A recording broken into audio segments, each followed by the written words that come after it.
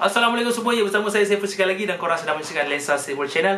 Let's get this video rolling.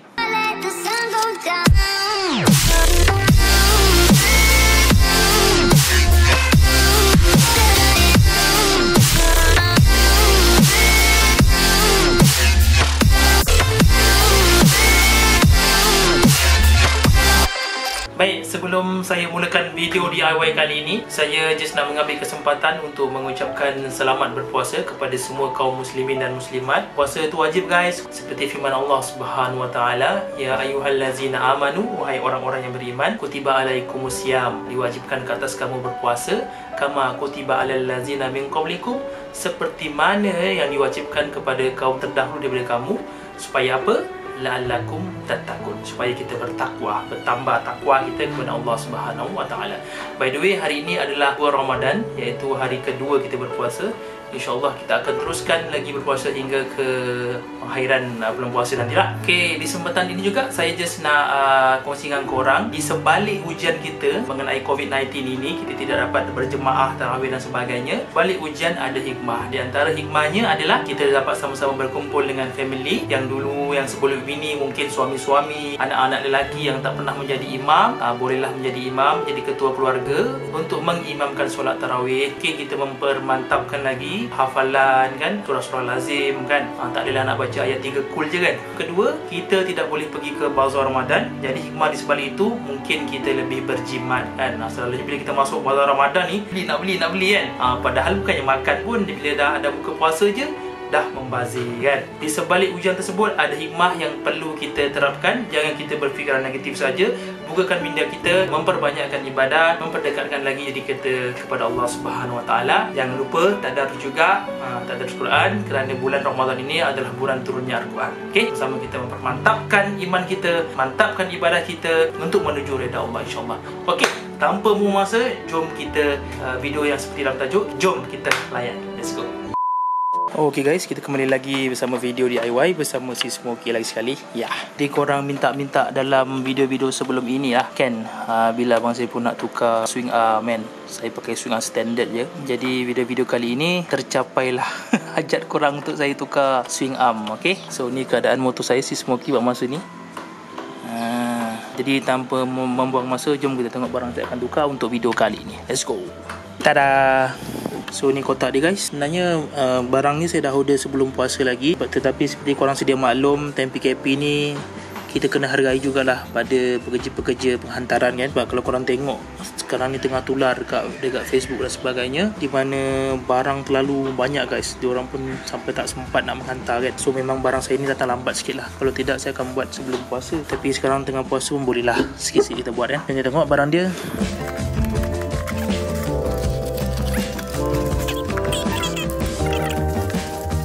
Alright, ini dia guys. So ini adalah brand Leo daripada Thailand. So cutting dia pun okey lah, nice jugalah kan. So kenapa saya pilih Leo ni, subjektif lah. Kalau korang rasa korang nak ambil king drag ke ataupun jenama lain, tidak mengapa, ikut kepada korang punya kehendak lah. Macam saya ni, saya rasa Leo ni okey, cantik kan, dia punya cutting pun cantik saya rasa. Jadi saya ambil Leo ni. Yang paling penting harga dia berpatutan lah. Jadi tanpa membuang masa, jom kita pasang. Let's go. Buka dulu guys tayar kita.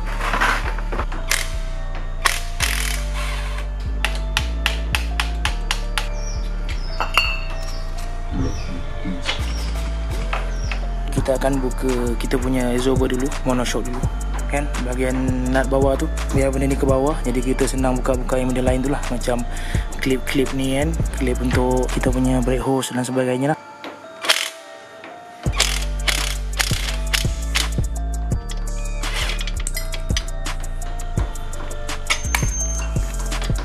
Kita nak buka yang ni.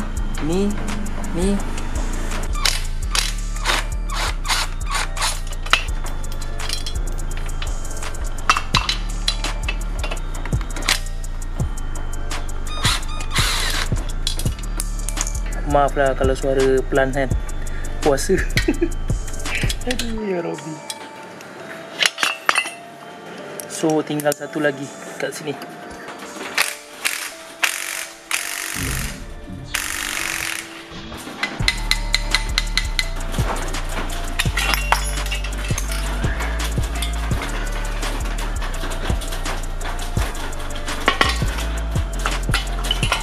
Okay guys, kita punya swing arm kita dah buka, tapi saya nampak macam ada sedikit perbezaan dengan swing arm Leo ni.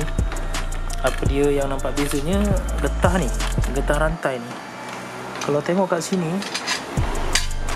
macam tak ada tempat letak getah rantai tau. Saya pun tak pasti lah, ke memang dia tak pakai getah rantai, not sure. Tapi kita try cuba dulu, pasang dulu tengok macam mana.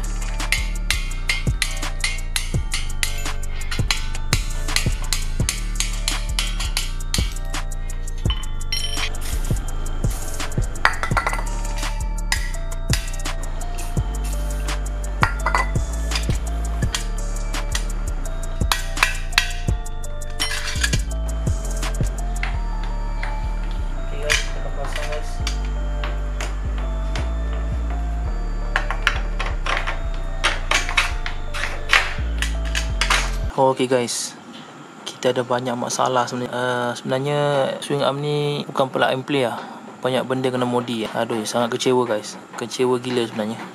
Okay, yang pertama sekali yang belah sini, bahagian ni.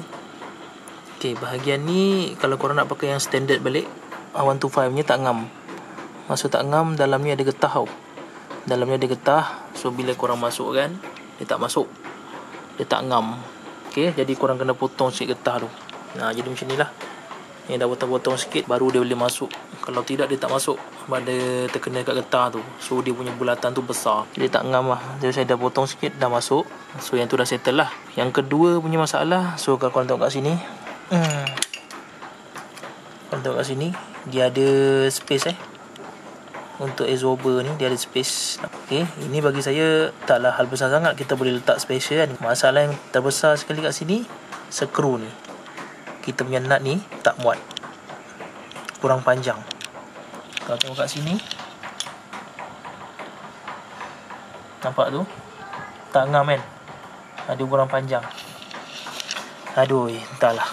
Sekarang ni lah masa PKP ni, kedai semua tutup, barang pun susah nak beli. Ini pula dia punya nut dia ni nut besar, jadi payah sikit lah. Kalau saiz biasa-biasa tu saya ada banyak, kalau saiz besar macam ni tak ada. Kecewa betul lah dengan swing arm ni. Tapi tak apalah, kita pasang je dulu.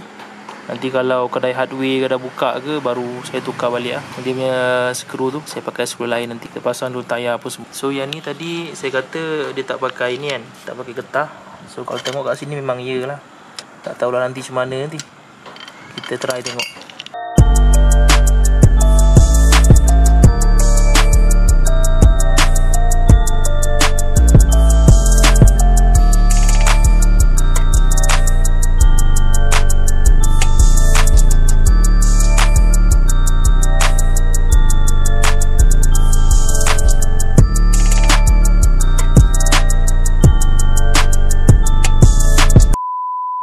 Okay guys, akhirnya telah pun siap pemasangan swing arm alloy daripada Leo. Tapi ada banyak kekecewaan di saya mention tadi dalam pemasangan tu. Skru untuk absorber tak ngam bukan tak ngam, kurang panjang. Tu yang pertama. Yang kedua, bahagian sana dia punya tu dipanggil apa saya pun tak ingat lah dia panggil apa. Yang benda penutup untuk swing arm tepi tu kan.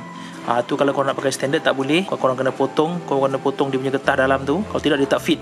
Nanti saya dah potong, dah masuk. Okay. Yang ketiga masalah dia, okay, kalau korang tengok kat sini, tapak beradik saya ni tak rapat ke tepi.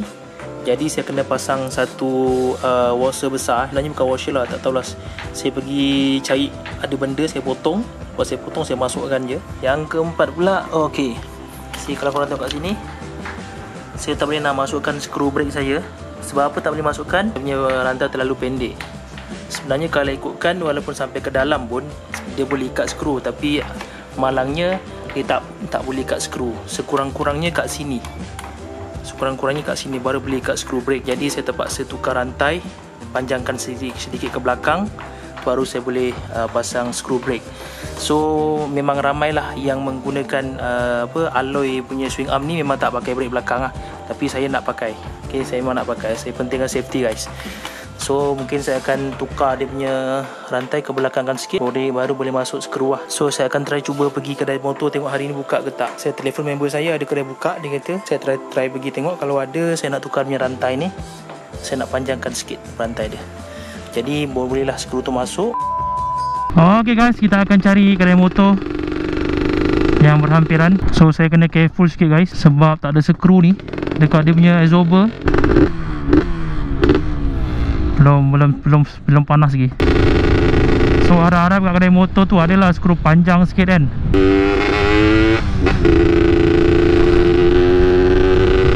Belum panas lagi guys.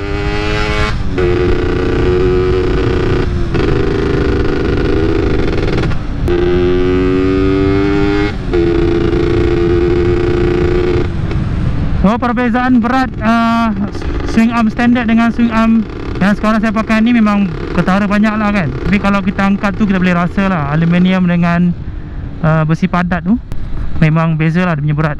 So motor ni jadi lagi ringan. Aduh, kalau ikutkan 125 ni standard pun dah ringan lah kalau dia compare dengan Y15. So kedai atas ni katanya buka kedai kecil. Harap buka lah kedai kecil.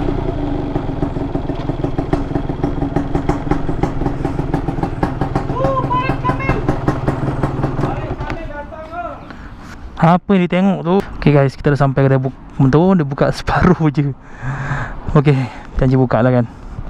So kita akan sambung nanti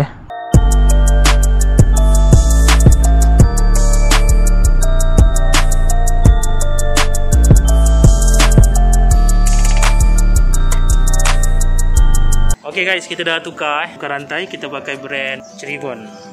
Siapa pernah pakai brand ni, korang komen Dia nampak macam barang baik je kan. Color dia pun, color gold dia pun mantul lah. So tadi saya dah masuk skru, tapi skru so far pakai 17 dulu. Sementara kita ikat pakai 17 dulu. Nanti saya akan tukar lah 19 sebab kedai tak ada sekarang ni, habis. Skru semua habis. Nak cari payah. Kita bagi spare part. Ataupun nut di bahagian brake dia pun telah dipasang lah. Ngam-ngam. So dia punya ni tengah-tengah lah. Tengah-tengah dah boleh masuk. Nice. Yeah.